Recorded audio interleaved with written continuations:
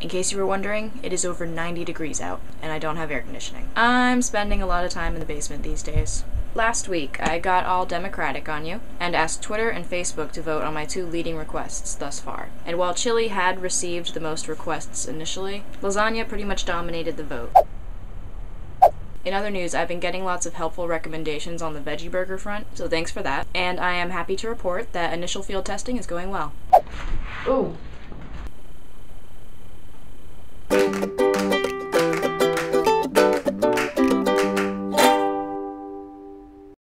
There will be a lot of vegetables in this lasagna. Shocker, right? Start by skinning and dicing up 1 yellow onion. Then slice up 6 to 8 cremini mushrooms. These are often labeled as baby bellas.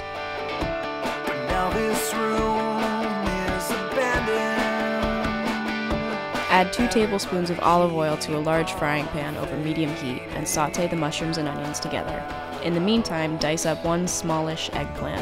I was strong like a lion. I was firm. When the onions have just become transparent, add the eggplant and a hefty pinch of coarse salt to the pan. Next, slice up a zucchini and coarsely dice a red bell pepper.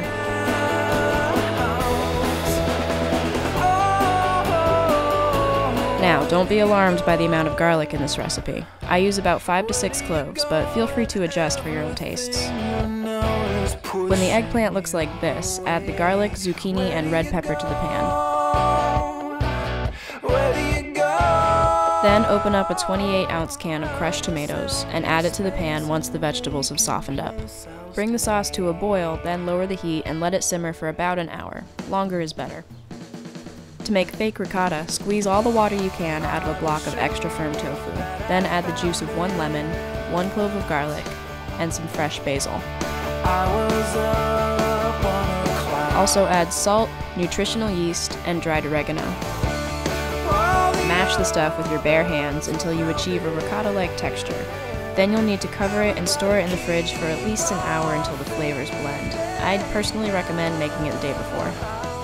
Now, there's some debate over the benefits of cooking lasagna noodles beforehand, so what I like to do is submerge them in boiling water just until they're flexible, but not fully cooked. Lasagna assemblage is very straightforward, but the order of the layers is yet another matter of personal preference, so just go with whatever works for you. That is a 9 by 13 by 2 inch glass baking dish, by the way.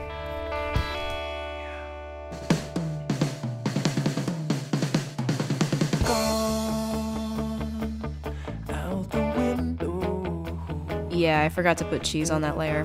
Whoops.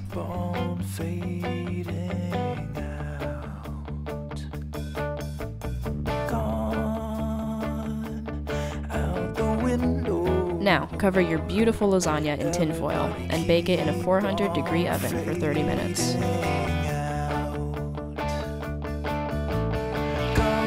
Then uncover it and allow it to bake for 10 minutes more, or just until the top turns golden.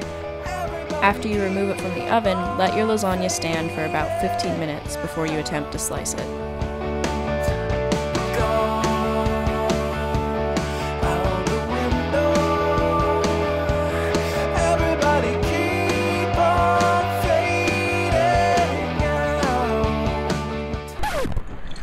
Woo!